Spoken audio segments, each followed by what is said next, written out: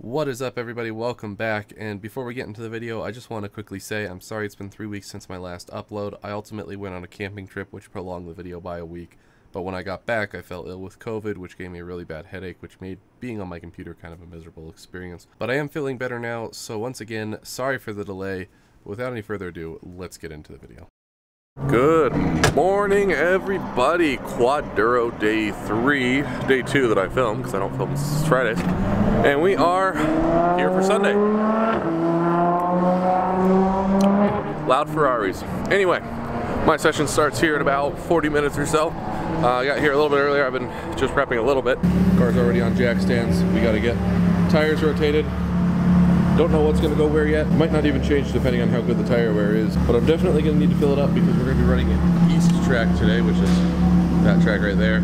We're also running west, but we're running east first. East is the one that I've got fuel starvation issues on out of the two today. And I shouldn't have any fuel starvation issues on west track.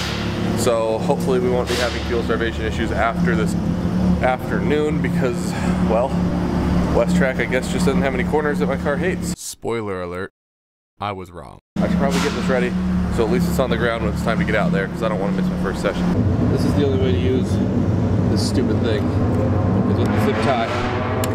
Otherwise, it's just not possible. So I can see the tires just fine underneath. As you can see, I mean, you know, they're worn out, but these are used tires. The front ones and the rear ones are looking pretty similar, but after the first session, it's very likely I should probably rotate these.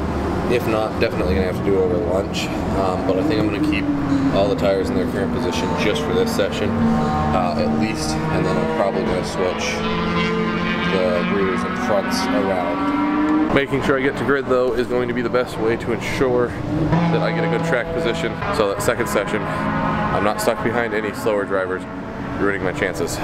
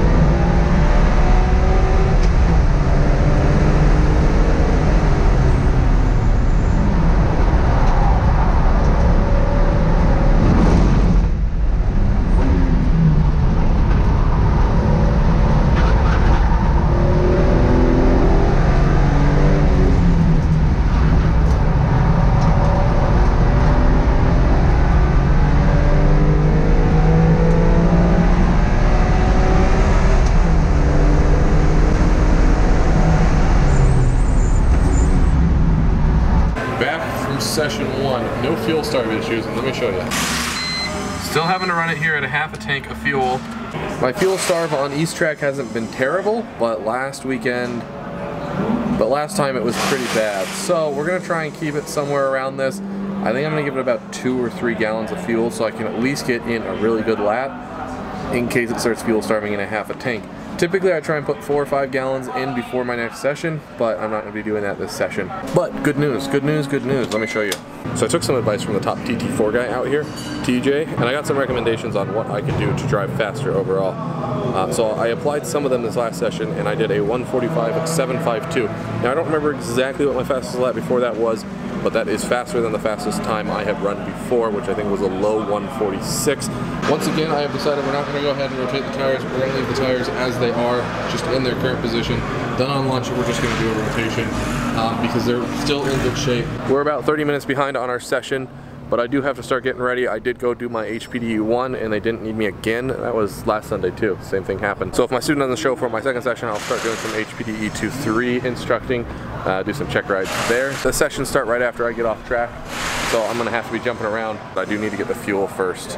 So that's gonna be my primary goal, is to get out there, and then that will conclude the first half of our sessions that we need to do today. Like I said yesterday, we need to run both configurations of the track in order to get points. If you miss one of the configurations, you're out of it. So it's actually been a little bit. Ran my second session, also on East Track. Currently I'm backing up my car, getting it ready to go because I'm gonna be trading cars here. I'm gonna have this car lent to the person who's lending me a truck so I can tow that trailer. I obviously can't be using this thing for towing, so I am borrowing a vehicle, swapping that back around. I went out there expecting to do better because it's second session. We always do better second session. I did worse. I did a 1:46.236, which is about 5/6 slower than I ran the session before. So that's a little unfortunate. It felt really greasy and I didn't feel like I was running that fast. When I got off track, I found my tire pressures were considerably more than they should have been. Anyway, my GoPros need to be charged. I need to rotate tires. I already had lunch, so that's taken care of. And I need to get a few more things packed into that so that it can just get out of here, the things I don't need. But once I'm done rotating tires, then I can get rid of my impact gun. That way I don't have to trek them home.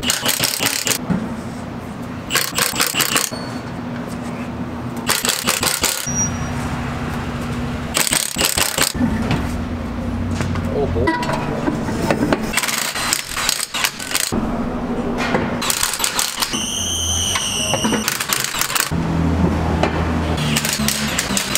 Rotate done. I did a cross rotate where that tire and that tire changed, and then that tire and that tire changed. The only thing I need to do still in order to make sure I'm ready for my next session, which is about to happen soon, is I need to check my GoPro batteries.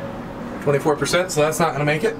And I don't even need to check this one because I already know that's not going to make it. So I'm going to change out my GoPros, and I'm not going to get any fuel coming into West because, like I said, West we shouldn't fuel starve on.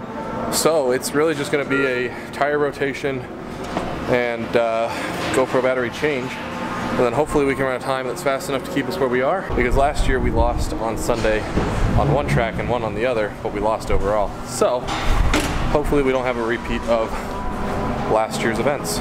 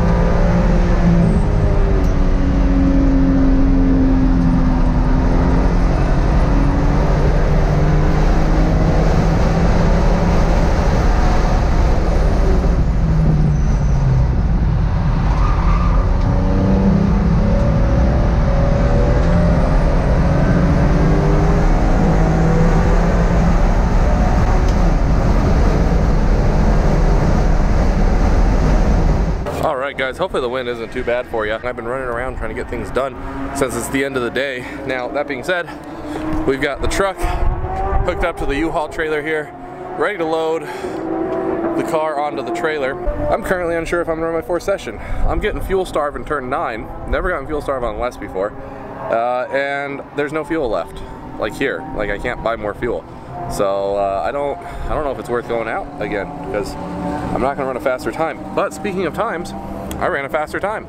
I bought a new record on West Track because, well, I've missed every West Track run that we've done this year, because the 2 months that was West Track was the 2 months I didn't have a car. My new fastest time is a 1:44.170, with my previous fastest time being a 1:46.2 something. I broke my record every weekend this year except for last weekend on a track, and then we ran all 4 configurations of the track this weekend, and I broke all 4 of those records in that time, and taking second place today. I'll let you guys know what I get later, because we're gonna actually have to wrap this up tonight at my garage. The reason for that being is I should have left with the car loaded on the trailer right now to get this trailer back on time. It's a bit of a rush, and my next session is gonna make that even harder, especially with my instructing, because they did pick me up as an instructor, or a need for an instructor. The plan is take the car out for a few laps, most likely, bring it back, get it loaded on the trailer very quickly. Then I'm gonna go out with my student for my instructing session. Then I can very potentially get out here at least at a semi-decent time. Unfortunately, still later than I really should be getting out of here.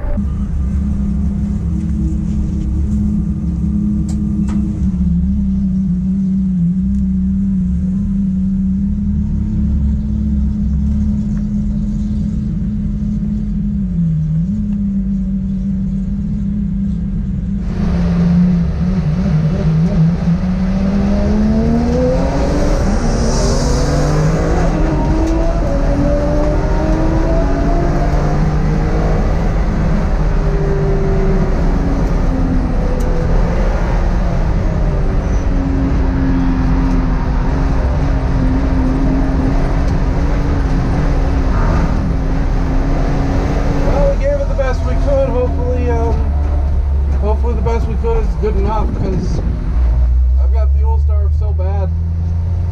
Those last 2 laps were fuel starved, and then I thought, because I'm fuel starving in turn 9, I thought if I could get a good turn 9, I'd carry the lap and see if I could do better. But the fuel starved in turn 9 was so bad there that, you know, I'm getting fuel starved twice the lap. I'm staying ahead of him for most of the lap, but there's no way I'm running a faster time with this, not in fuel starved like this. So I don't know if I ran faster than I did on my first session on West. All I know is that I can't let him run faster than me, and unfortunately that's the best I can do, guys. So fuel's what causes me to lose this week, then fuel's what causes me to lose.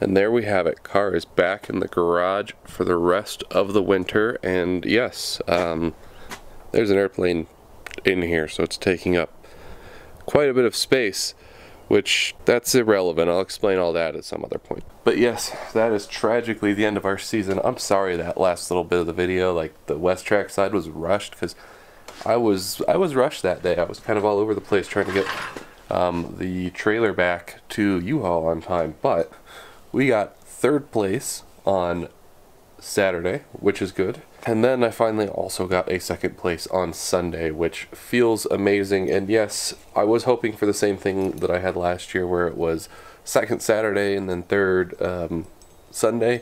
But it actually works out, because now on my trophy shelf, as you go across, it starts with a 2nd place and it ends with a 2nd place with a bunch of 3rd places in between. Still have yet to secure myself a 1st place medal, but hopefully next year that will change. All in, guys, the car did amazing this year. I'm glad that we got all the work done to it that we could for the races, and I am glad that it handled the way that it did. It drives really nice, and I'm really happy with it. Wasn't exactly the year that I wanted it to be. I did want to do a lot better this year. I did ultimately get 3rd place overall once again, which I don't have a trophy for that yet, but we'll have some ceremony and everything later in the year. But yes, that wraps up racing for the year, guys. Doesn't mean my videos are going to stop. I'm still got plenty of stuff that I need to do over the winter. Other types of videos, sim racing. I've got something coming up next week's video that's going to be something a little bit different that I've been waiting to do and waiting to show you guys. Unfortunately, we are getting snow, so my year is not going to be doing a whole heck of a lot outside past the stuff in the garage, which includes rebuilding this transmission here, because I need that Yukon next year. Without it, I'm kind of screwed. I'm not going to be able to keep doing what I've been doing before. I'm not going to have anyone's trucks to borrow, and really don't like the U-Haul route. Anyway, guys, I think that just about does it for this video. It has been quite a year of racing. Thank you guys all for being there. We've got more coming up in, say, 5 months. That's when we're going to get back out there on track. I think that's about how long our lapse is. Yeah, about 5 months is going to be our lapse. We'll be back out there in March. So let's try and get this ready before then. Anyway, guys, thanks for watching, and I'll see you in the next video.